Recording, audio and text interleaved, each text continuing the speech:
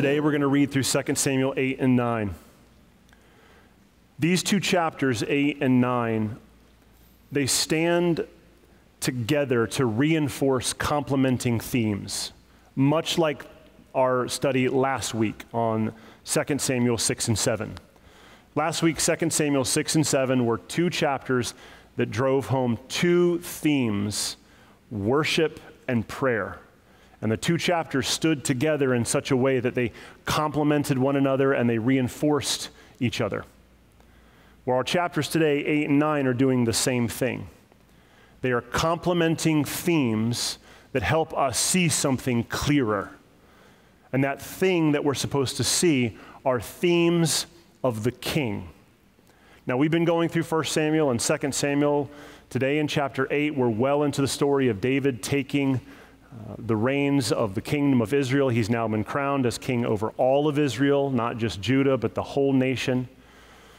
One of the first things he did was he brought the ark back. It was a study on worship. And then he desired to build a house for God. And God said, I'm not going to build a house for you, or I don't want you to build a house for me. I'm going to build a house for you.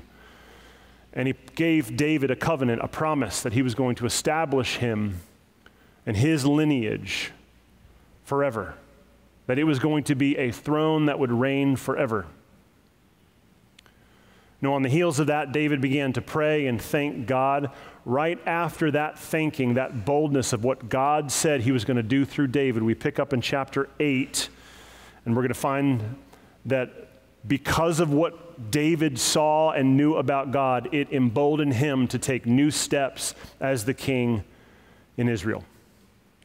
But before we do that, before we get into the text, I want us to consider why the author would do that kind of stuff.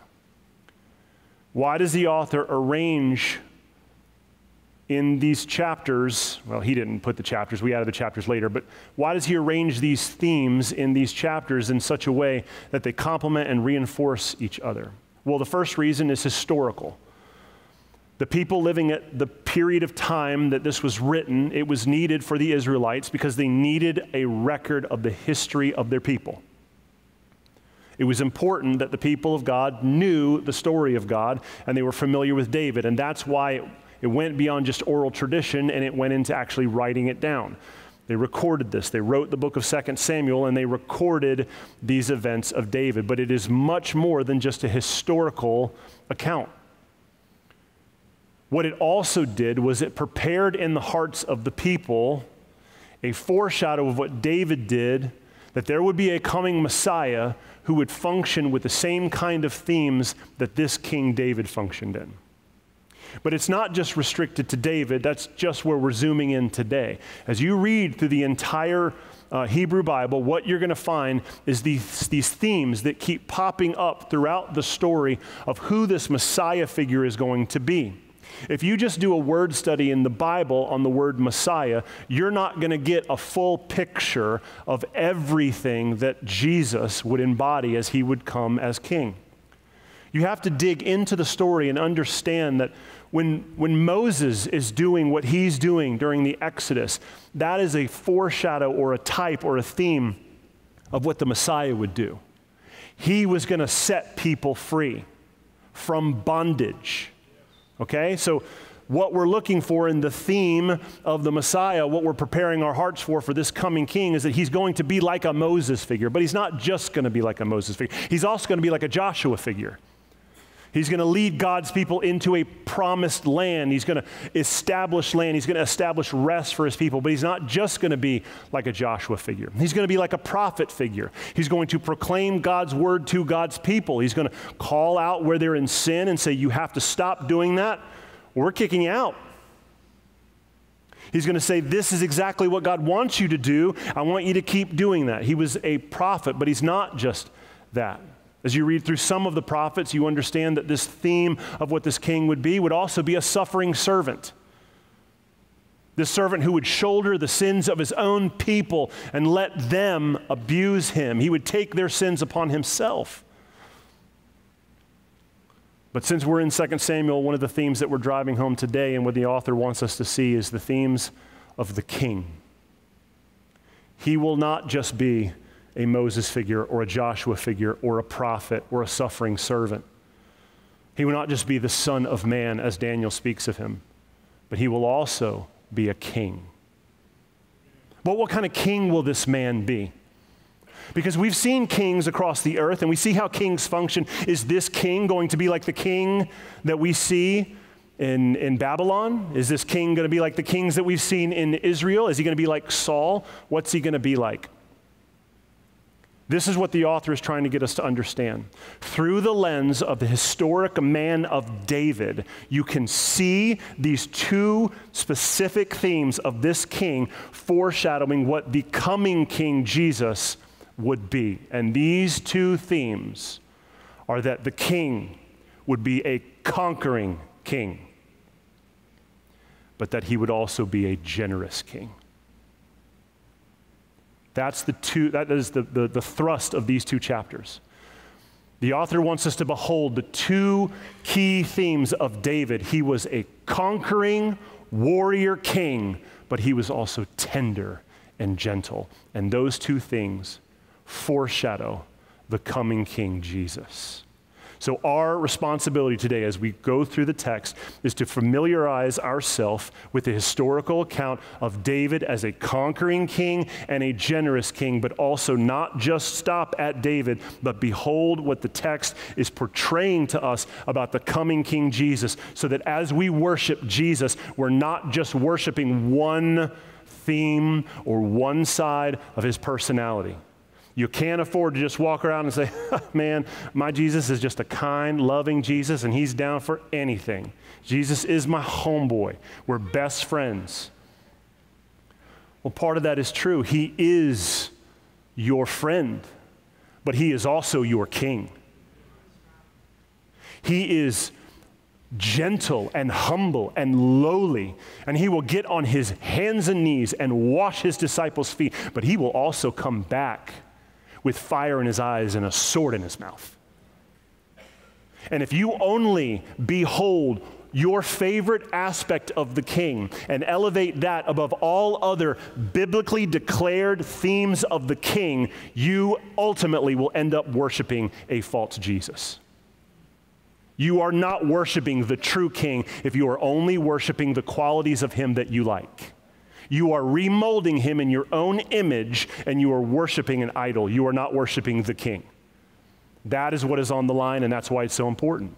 Because these two themes stand next to each other in these chapters, because the author wants us to understand the importance of beholding the fullness of Jesus and not just a couple qualities that we like and we're okay with. There are qualities of our king that you won't like, that will rub against you. They will demand things of you. And if you don't lay those things down, that you're not actually following him. Cool?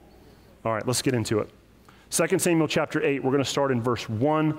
And these two chapters are pretty short, so I'm just going to read through 8 all the way, then we'll go back and talk about it, and then we'll read through 9, and then we'll talk about it.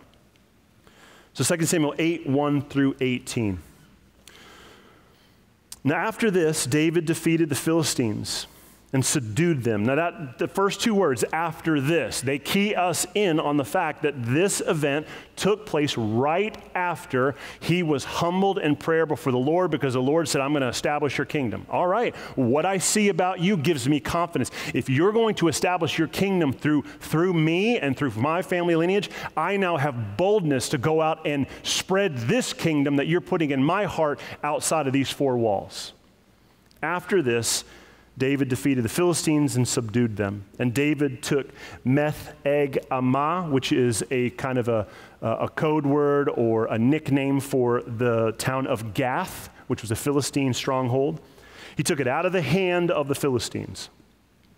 He defeated Moab, and he measured them with a line, making them lie down on the ground. 2 lines he measured to be put to death, and 1 full line to be spared. And the ones who were spared, the Moabites, became servants to David and brought tribute. That's exactly what it sounds like. He took everybody, he laid them down on the ground, he drew a line, and he said, these 2/3 are being put to death, and we're going to spare this 1/3, and you're going to be now brought in under the Davidic kingdom. Verse 3, David also defeated Hadadezer, the son of Rehob, king of Zobah, as he went to restore his power at the river Euphrates. And David took from him 1,700 horsemen and 20,000 foot soldiers. And David hamstrung all the chariot horses, but left enough for 100 chariots. And when the Syrians of Damascus came to help Hadadezer, king of Zobah, David struck down 22,000 men of the Syrians. And David put garrisons in Aram of Damascus, and the Syrians became servants to David and brought tribute. And the Lord gave victory to David wherever he went. David took the shields of gold that were carried by the servants of Hadadezer and brought them to Jerusalem. And from Betah and from Berothai, the cities of Hadadezer, King David took very much bronze. When Toi, king of Hamath, heard that David had defeated the whole army of Hadadezer, Toi sent his son Joram to King David and asked about his health and to bless him, because he had fought against Hadadezer and defeated him, for Hadadezer had often been at war with Toi. And Joram brought with him articles of silver, of gold, and of bronze. These also King David dedicated to the Lord, together with the silver and gold that he dedicated from all the nations he subdued, from Edom, Moab, the Ammonites, the Philistines, Amalek, and from the spoil of Hadadezer, the son of Rehob, king of Zobah. And David made a name for himself when he returned from striking down 18,000 Edomites in the Valley of Salt. And then he put garrisons in Edom. Throughout all Edom he put garrisons. And all the Edomites became David's servants, and the Lord gave victory to David wherever he went. So David reigned over all Israel, and David administered justice and equity to all his people. Joab, the son of Zeruiah, was over the army, and Jehoshaphat, the son of Elihud, was recorder. Zadok, the son of Ahitub, and Ahimelech, the son of Abithar, they were priests, and Sariah was secretary. Benaiah, the son of Jehoiada, was over the Cherethites and the Pelethites, and David's sons were priests. Now, usually what I'll do is I'll go back up to verse 1 and we'll work our way through, but let's do it backwards today because the last verse is a little controversial. So let's start with the controversies first. Verse 18 says that David's sons were priests. Now this creates a little bit of an issue. And the reason why it creates an issue is because David isn't from the tribe of Levi. David is from the tribe of Judah. Judah aren't priests. The Levites are priests. And so David doesn't really have any business making his sons priests if his family line isn't from the priesthood. Now there's two ways to interpret this. And most commentators that I looked up this week, they kind of just split it right down the line, so you get to choose. There's no wrong one, okay? Here's the two ways that you can look at this. One, you can look at it through the lens or the light of Hebrews 5 and Hebrews 7. And that is the argument that there is another priesthood that supersedes and is actually greater than the Levitical priesthood, and it is the priesthood by the order of Melchizedek. It predates the Levitical priesthood. In fact, the way that the writer of Hebrews argues it, because the ancestors, the forefather of the Levite priests tithed to Melchizedek, it was a way of the priesthood of the Levites affirming that this other Melchizedek priesthood was actually superior to the Levitical priesthood. So one argument could be that David set his sons up as priests, not in the Levitical priesthood, but in a greater other priesthood, the order of Melchizedek, who was also the king of Salem, which is now Jerusalem. The other interpretation comes from 1 Chronicles 18:17. This exact same account is recorded in the book of 1 Chronicles, and in 18:17 we're told that David's sons weren't priests, they were actually chief officials in the service of the king. That's what Chronicles says. So when kings said they were priests, they may have held the title of priests, but they didn't function like Levitical priests. They were considered priests, but their duties were to serve King David. They were functioning chief officials in his court. All right, so that kind of cleans up a little bit of the mess. As you're reading through this, you're like, why is David taking liberties that doesn't seem to be liberties that he should be taking? Well, there's two interpretations that don't violate him doing that. But the other issue, and I'm going to argue that probably most of you in this church, this is not going to be an issue. Okay? You'll understand why in a minute. There's a little bit of a blue-collar sandpaper side to us, and so this probably isn't going to rub you the wrong way. But in more tender churches, I'll say, soft churches, churches where the priest might actually wear like a rainbow. I'll stop. There seems to be a violation. Verses 2 through 7 and verses 12 through 14, David is doing nothing but conquering regions and expanding his kingdom. Now, why would that be a violation? Why would we have an issue with that? Because, my God, David's an imperialist. How dare you come into a foreign land with your army and tell them that what they're doing is wrong? Who do you think you are? To get a sense of scale for what David is actually doing, I want to show you a map of some of these places, because when the author starts listing these things in verse 12, Edom, Moab, Ammonites, the Philistines, Amalek, it's really difficult to get a sense of where some of these places are. So I want to kind of help you with that.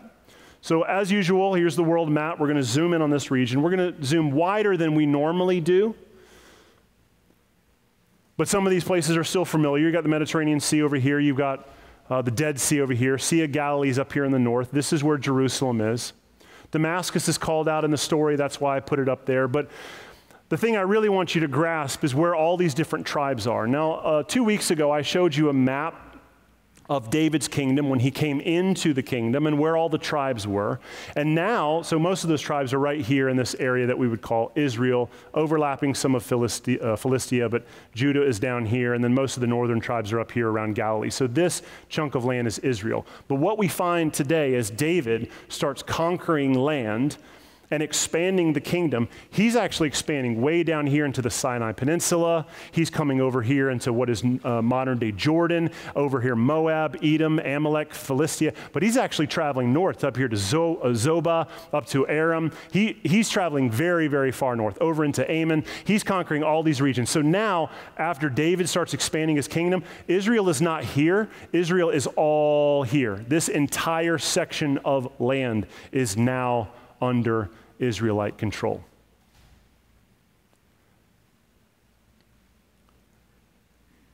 Now, as you read this, and you start considering, well, that just seems offensive. Why would David do that? Why would he come in and continue to expand his kingdom? Is he just some kind of ruler who wants more land? Well, there's something you need to understand about these surrounding nations. These surrounding nations, they were wicked people. And I'm not talking like in like our modern sense of wicked. I'm talking about like in the 1000 BC sense of wicked. These nations regularly participated in child sacrifices and killing children. They participated regularly in demon worship, in forms of idolatry. If you were a woman in these societies, you had no power. If you were a child in these societies, it was even worse for you. If you were a female child, you had no hope. You were used regularly. The idea that David would expand his kingdom is only offensive because we live in a culture today that would call evil good and good evil. We live in a culture where we see things and say, well, you don't know that person's story. You don't know why they would do those things. We have lost this sense that there is a thing called the right thing to do. Because my right thing might not be your right thing. And so we muddy the waters, and we approach texts like this, and there's a thing inside of us that gets offended because we see a man expanding his kingdom, and we don't see the other kingdoms that he's conquering. We see David as a man who's just hoarding land, and not as a man who is establishing a new and superior and better kingdom. The idea that King David would be a conquering king who would expand his land is understood in light of verse 15. I'm going to read it to you. David reigned over all Israel. Now, I just showed you the map. What's all Israel now? Ammon, the Philistines, the Amalekites. All of those people are now under Davidic rule, and they're part of Israel. They're foreigners that are paying tribute, but the way King David does things, he expects those kingdoms that are now under his control to function like they do in Jerusalem. So how do they function in Jerusalem? David reigned over all his people, and David administered justice and equity to all his people. So David conquered a region, and how did he rule? What did he bring into these foreign lands that were so riddled with demonic worship and corrupt government, that were just completely, from the top to the bottom, saturated with sexual immorality and the abuse of women and the mutilation of children? What did he do to these foreign entities, these nations that gave themselves over to the modern social culture of the day, that just gave their eyes to anything that entertainment would throw their way? They believed any lie that was being presented before them. What did David do when he came in? He came in and he established justice and equity where there was previously no justice and no equity. Now, what is justice and equity? Because if you ask the average person walking down the street in, I don't know, San Francisco, you're going to get a different answer of what justice and equity would be that is presented to us in Scripture. So if we're going to start diving into these terms, we have to define the terms. And the terms are rooted in Hebrew words, not English words, so they're going to tell us what they mean. We're not bringing meaning to them. So when we're told that David established justice and equity, the word justice is a Hebrew word, mishpat. Now, if you stayed with us in our Isaiah message series, some of this is going to be familiar. Because justice is mishpat and equity is tzedakah. But there's two words that are close to those words. There's a word that's close to justice, but it's actually a word that means bloodshed. Justice is mishpat, and bloodshed is mizpah. And Isaiah was prophesying to the people of Israel. The Lord says he's looking across the land, and he's looking for mishpat, but all he sees is mizpah. He's looking for justice, but all he sees is bloodshed. And the two words are real close together, and it's easy to confuse them because they sound the same. But if you keep redefining these words, then the thing that is right will never be done among you. So the first thing David does when he comes in is he establishes justice and equity. And justice is nothing more than the practice of making things right. That's justice. If something is wrong, you make it right. That's justice. And he also establishes equity, tzedakah. Now that Hebrew word can also be translated not as just equity, but it's also translated in other places in the Old Testament as righteousness. So when David comes in, he establishes the practice of making things right, but he also establishes tzedakah, equity, which is the practice of doing the right thing. See, that's different than our culture. If you ask the average person today, what is equity, they would tell you, well, equity is making sure that those people who don't have what they need to come and sit at the table, you give them a leg up and they come over here and they get a benefit so they can come over here. And also for those who are already sitting at the table, who have some benefit, that they're either removed from the table or their benefit is taken away so that everyone is equal sitting at the table. That's equity. That's not equity.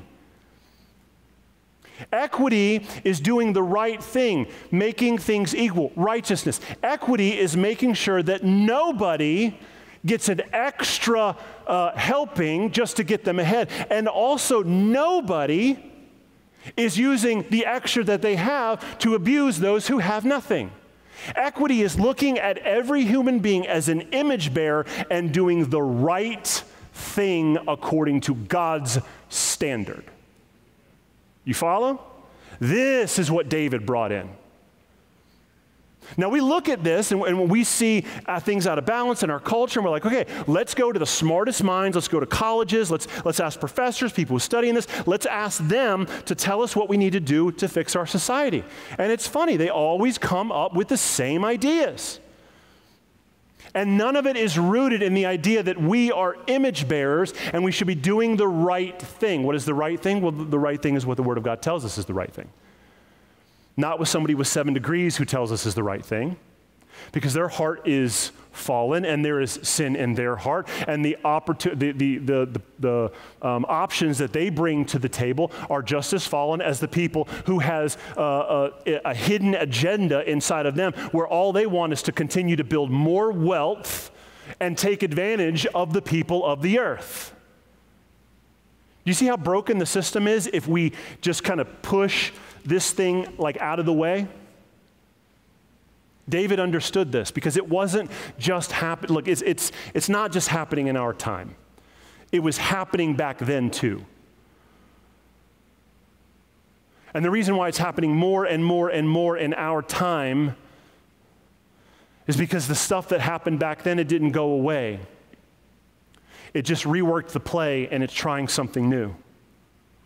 The enemy is running the same plays he has always run, and that is to take the image of God and mutilate it, to destroy it, to break it. That's the enemy's desire. He wants to take God's creation and burn it to the ground. And he doesn't matter where he starts. He'll start with your phone. He'll start with a movie. He'll start with somebody at work. He'll start with your thought life. He'll start with the news that you watch. He'll start in science. He'll start in the humanities. He's got his tentacles in history. He's got his influence in entertainment, in fashion, in video games, in government, in education. It doesn't matter where you look. The prince of the power of the air is at work doing the same things he's always done, just running new versions of it. And David understood this. And so the first thing he did when he came in and conquered these nations is that he established justice and equity. From now on, every piece of land, every grain of sand that is under my rule is going to do the right thing. And if someone doesn't do the right thing, then we're going to fix it and make sure that we make that right. David established justice and equity. Now, as I said before, this kind of rubs against our modern sensibilities, not your sensibilities, but our modern sensibilities. Because how dare a foreign, colonizing, imperial king come in and tell us the way we should be thinking and the way we should be doing things? There's just one problem. This theme of the conquering king is a foreshadow of exactly what Jesus Christ did when he came and died and rose from the grave. If you have a problem with the sense that a foreign king would come in and establish right when you already think you know what right is, you're going to have a big problem with Jesus. Because he is a conquering king over his creation, and what he did by establishing his rule over the earth is he told every ruler and every king, right down to the 19-year-old who's wearing a tiny little Burger King crown thinking he's running his own life. The King of Glory has come in and said, "You're no king, young man. Take that crown off your head and follow me." Let me give you some scripture to back it up. Colossians 2:15. He disarmed the rulers and authorities and put them to open shame by triumphing over them in him. Mark 3:27, we're told when Jesus is discussing about the understanding of what it takes to come in and conquer a house, the first thing you have to do is come in and bind the strong man. You familiar with that? Mark 3:27. Our King has bound the strong man of death, hell, the grave, and has conquered the greatest enemy known to man, which is sin. He's a conquering king. I'll give you another one. Daniel chapter 7, verses 13 through 14.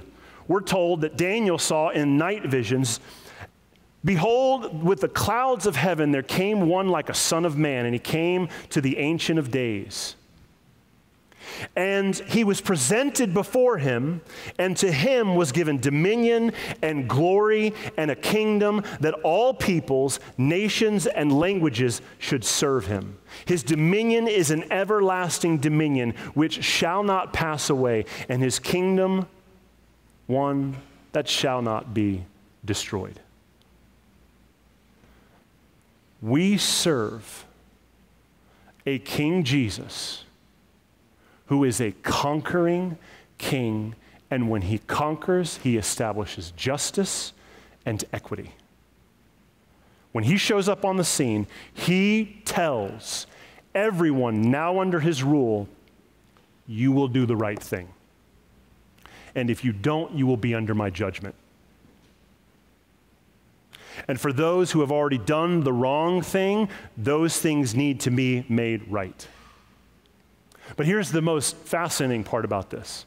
In the same way that David took the throne as a conquering king and expanded the kingdom on a regular basis, he then put Joab, Jehoshaphat, Zadok, his sons, as stewards over this kingdom to make sure that from the top to the bottom, every corner of this kingdom is functioning by doing the right thing, and if nobody is, making it right.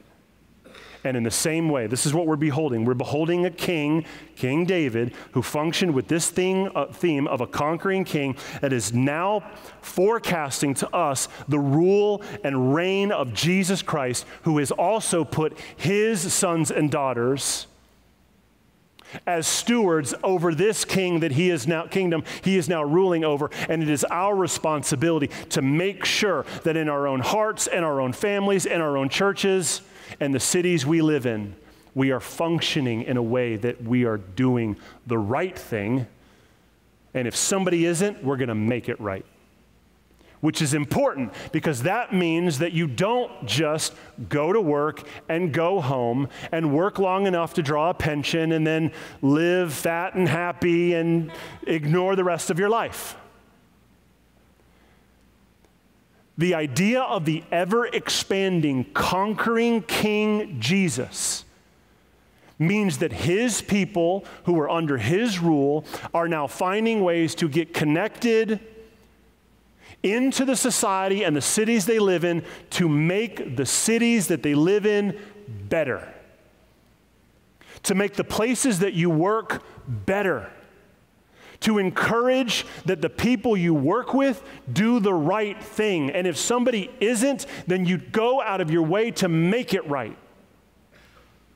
The ever-expanding nature of the kingdom of God, when Christ rose from the dead, We see it in the gospel being spread across the globe.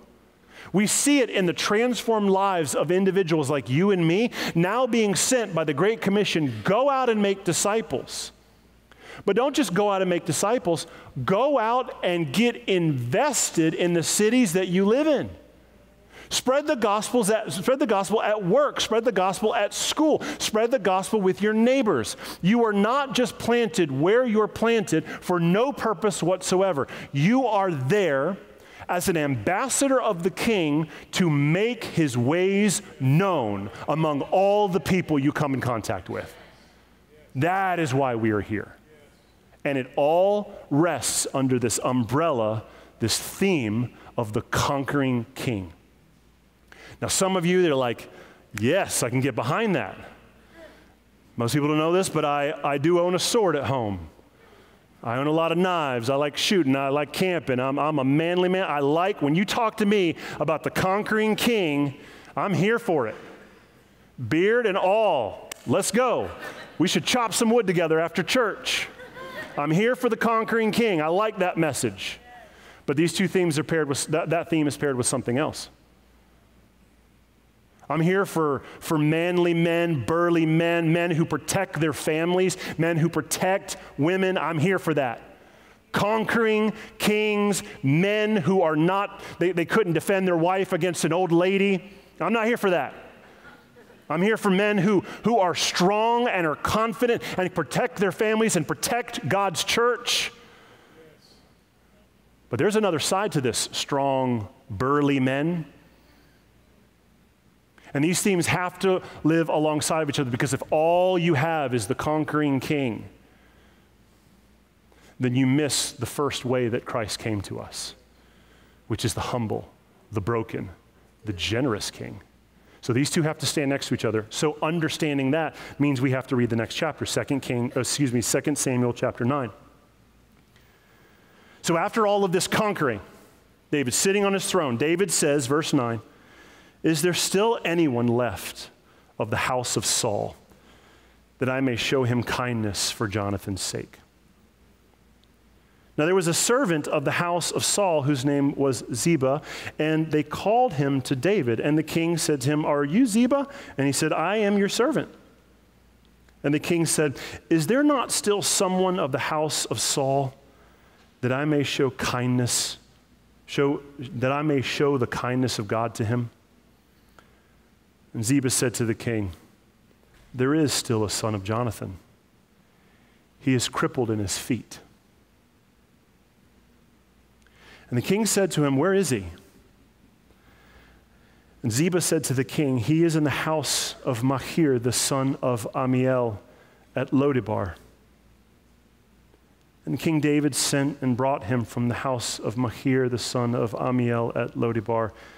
And Mephibosheth, the son of Jonathan, son of Saul, came to David and fell on his face and paid homage. And David said, "Mephibosheth?" And he said, "Behold, I am your servant." And David looked at him right in his eyes and said, "Do not fear. I will show you kindness for the sake of your father Jonathan, and I will restore to you all the land of Saul, your father, and you will eat at my table always." And he paid homage and said, "What is your servant that you should show regard for a dead dog such as I?" And the king called Ziba, Saul's servant, and said to him, "All that belonged to Saul and all his house I have given to your master's grandson, and you and your sons and your servants shall till the land for him, and shall bring in the produce that your master's grandson may have bread to eat. But Mephibosheth, your master's grandson, shall always eat at my table." And Ziba had 15 sons and 20 servants. And Ziba said to the king, according to all that my lord the king commands his servants, so will your servant do. So Mephibosheth ate at David's table like one of the king's sons.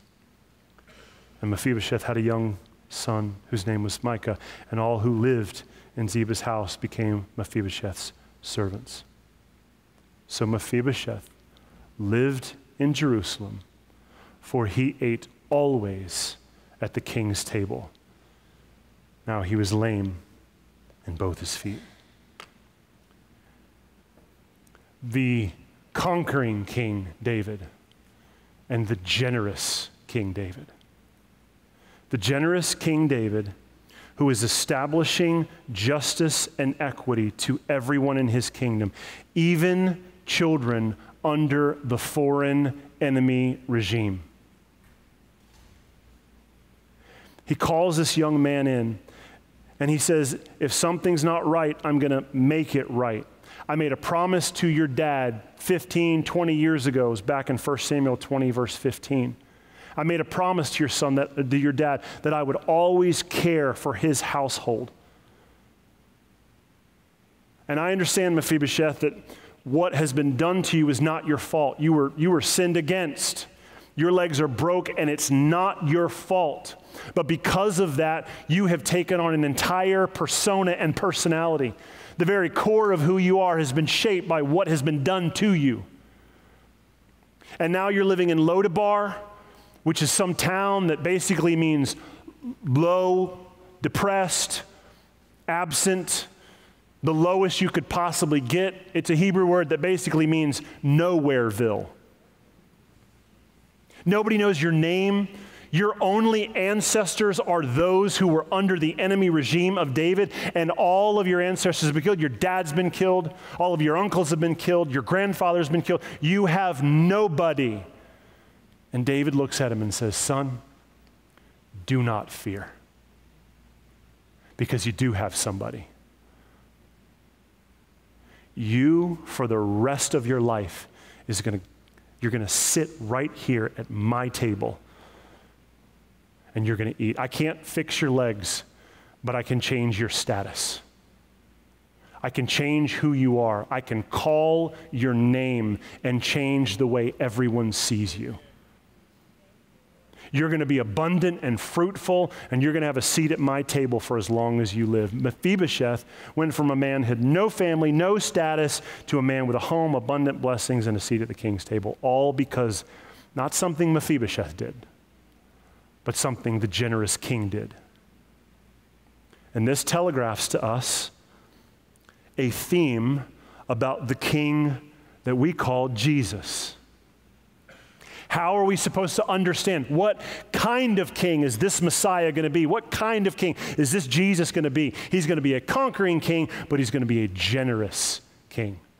Let me give you some scripture to back this up. Colossians 1, 19 through 22. I didn't give these to the team ahead of time so that you could see them, because I want you to just listen to them. Even if you have to close your eyes to listen, I want you to hear what Paul is saying about this generous king.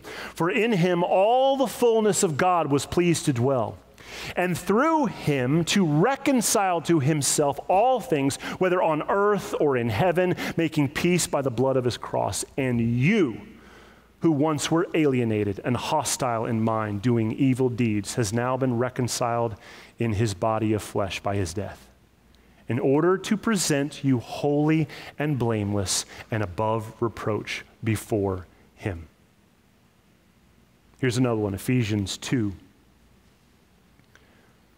You were dead in your trespasses, in which you once walked, following the course of this world, following the prince of the power of the air, the spirit that is now at work in the sons of disobedience, among who we all once lived in the passions of our flesh, carrying out the desires of our body and in the mind. We're by nature children of wrath like the rest of mankind, but God, being rich in mercy because of his great love, which he has loved us, even when we were dead in our trespasses, made us alive together with Christ. By grace you have been saved. Verse 6, and raised us up with him and seated us with him in heavenly places in Christ Jesus. Church, you were Mephibosheth. You are the one with no past, no family, no home, no name, crippled in spirit and maybe even in body. And Christ called your name. He healed your body and gave you a seat at his table forever. Church, I want you today, as we're reading 2 Samuel 8 and 9, to behold the conquering king, but also the generous king. I want you to behold it for the fact that it is worthy of beholding and nothing else. If I were to stop right now, that is enough for you to hear that our king is a conquering king and a generous king. That is enough for you to behold for the rest of the week. But the author wrote this story not just so the people would know and behold, but so that the people would embody what they beheld. It is enough to just see it and know it. But the story doesn't just stop there at seeing and knowing, because you become like what you worship. You are molded by what you behold. And what the author wants us to do through the power of the Holy Spirit is see these qualities of David telegraphed into the qualities of Christ, so that when you behold Christ and you see that he is a conquering king and you see that he is a generous king, you don't just say, praise God, that is marvelous. I don't know what to do next. You behold these qualities of the king so that you walk away transformed by them. This is important. Knowing that Jesus is a king who conquers sheds light on your life and helps you understand that the ever-expanding nature of God's kingdom means that there is no corner of your life that's going to be remained untouched by him. Hear me. It means the ever-expanding kingdom of God is out there. When he took his seat in heaven at the right hand of the Father, we are told from the Bible that he is ruler over all of the world. Every people, tribes, nations, even people that reject him, he's still ruling over them. Whether you even believe he exists or not, doesn't matter. He is king over you. So the ever-expanding nature of his kingdom is seen in the expansion of the gospel, is seen in the reality that his kingdom is spreading across the earth, and that one day the enemy is doomed, and there's nothing he can do about it. But the other component of this ever-expanding kingdom is that it is ever-expanding in your life, and in your heart, and in your family, and in your mind. And just when you think you've got to the peripheral of what this kingdom boundary is, you look beyond it and see that there's another pasture that he wants to expand into. There are corners of your heart. See, some of you have surrendered to some things that he has asked of you, but there are corners of your heart, your past, feelings that you have, tendencies towards anger, your desire to just get short about things that don't really matter, your desire to want to gossip and share information that isn't true or is not helpful to be shared. This desire you have inside of you to indulge your flesh by watching things that are unfruitful and unhelpful to you. Everything from pornography to just fear and scary stuff. Some of you have surrendered yourself to Jesus, and when you come to church, you love God, but you are secretly, without anybody knowing, dabbling around in drugs, recreationally, playing around with pot, messing around with I don't know, a bunch of drugs, okay? So I'm not going to list a bunch of drugs. But and as soon as I said, I was like, you don't know any other drugs. Why are you? I'm trying to be relevant, guys. Maybe it's not drugs. Maybe it's just alcohol. Maybe your desire, the way that you love, that it tastes on your lips, and the way that it just kind of gives you that buzz, that it makes you forget things. You hate your job, and so the first thing you do when you get home is you sit your rear end on the couch and you grab a beer and you ignore your wife and your children because she's making dinner, and you just stare at the TV. But man, you come to church and you love God and you serve on this team and you help out here and you read this. But come on. The ever-expanding, conquering nature of Jesus means there is no area of your life that's going to remain untouched by his kingdom. And you got to get down with that or take a hike. You need to leave. Because this isn't here, this isn't for you. If you're not here for Christ to overtake and conquer every corner, every grain of sand in your mind and in your heart and in your hobbies, you might as well walk away now. You're only making it harder on yourself because he wants all of it. But I got good news for you. He's not an evil king. He's a kind and gracious king.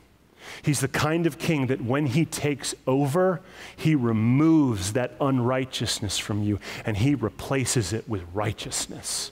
He gives you his righteousness. He starts changing the wicked ways that you are so used to with righteous, good, and right ways. And he's kind and he's generous about it. And what he's offering is not to just come in and rule your life, but to come in and rule your life so that you also have a seat at his table. So this is the beauty of 2 Samuel 8 and 9, that we are given a picture of a king named David who functioned with these two themes, conquering and generosity. But they don't just stand at 1000 BC. In the timeline of the world, they project to us and prepare in our heart the reality that that is the kind of king that we serve. And he wants all of your life. And when he gets it, he's going to be kind and gentle and generous. Now, that isn't to say that it will always feel good. It won't. Sometimes it's going to hurt worse than anything you could possibly imagine. But in going through the hurt and the pain, you are promised by the King who conquers all that that seat at the table is filled with abundance and joy and blessing. And probably the reason why it's going to hurt is because he's trying to remove from you some desire that you don't need to have for yourself. Because inside of our bones, we want things that aren't good for us. We're born with that desire to want things that don't belong to us, are not given to us, that our Heavenly Father doesn't want us to have, but we want them so badly. And that's why it's difficult. That's why it's painful, because we have a hard time letting go. But here's the good news. Today, Scripture has given us a picture of a king who is not going to stop until he has all of you, and that you are a spotless bride. But he's kind, and he's gentle, and he's generous. Just don't wait too long, because his generosity does have an expiration date. Hear me. And this is the beauty. We started with the conquering king in 8, and in 9 we got to the generous king.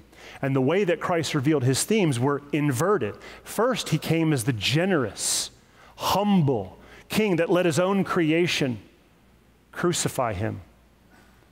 But what we're getting next is the conquering king. He's already on the move, but we're told that one day soon he's going to crack the sky and come back. And when that sky cracks, it is too late. And if you've been playing church thinking, I'll make a decision about what to do with Jesus in a year from now, or I've got plenty of time, I got bad news for you. You don't have plenty of time. You're not promised this afternoon. So take the picture of Christ seriously, because he is kind, but he is serious. Let's pray.